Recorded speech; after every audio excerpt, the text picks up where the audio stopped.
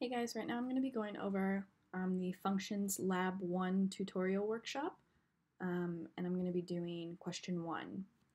So we can see from the question that we're given a function called triple, and it returns to us whatever our input is multiplied by 3. So we've got our return type here is an integer. We've got the name of the function is triple.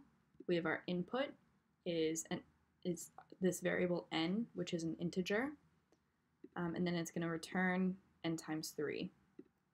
So let's just look at the first part of it.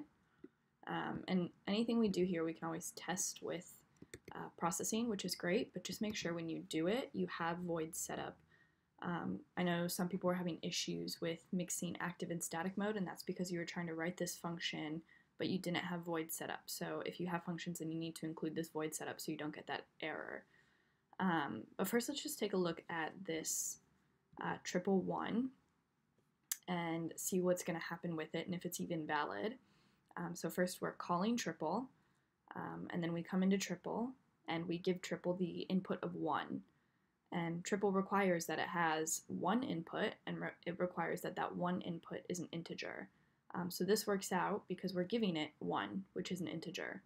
So then it's going to return to us, it will replace this n with 1, and then it will return to us 1 times 3, which will be 3. So we should get 3 down here, which we do.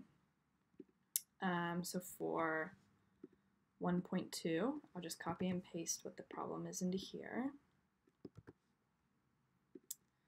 So we've got this integer m, which is 2.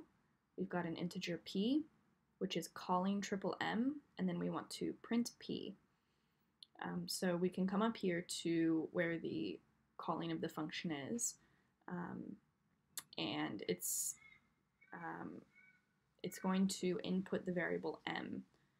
So m is 2, which is an integer, and so if we come down here, we know that triple needs an integer, so this is valid.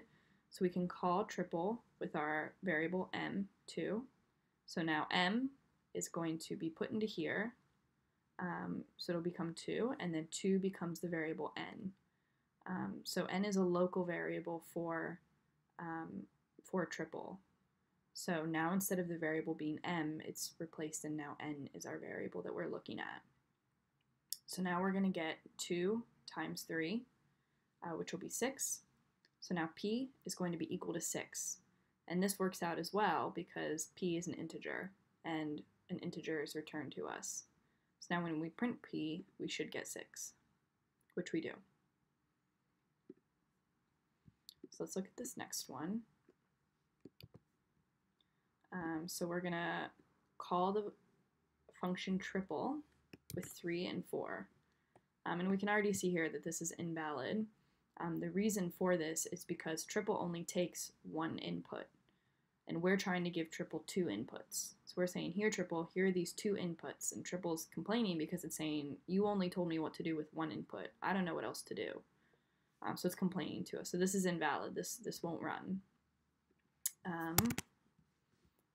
Alright, so on to 1.4. We've got an integer m, which is equal to 3. And then we want to print triple m plus 2.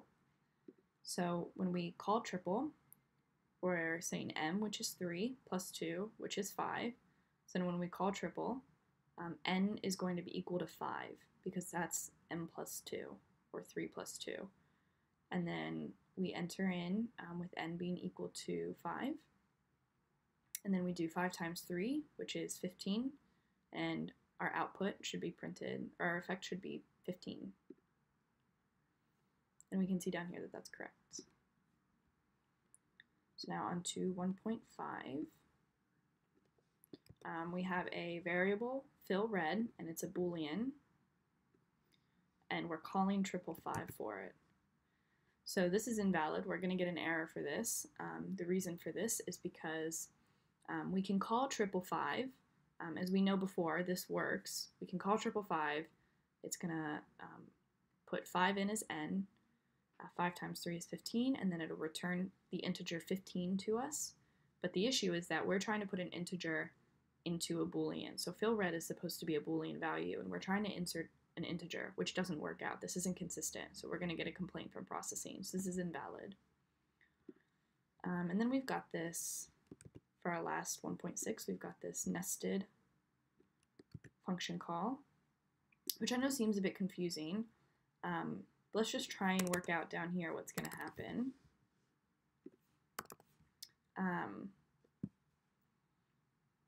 So we've got this. The first thing that we want to do is hop into the middle, because as we know from the basics of math operators, we need to go into the parentheses first.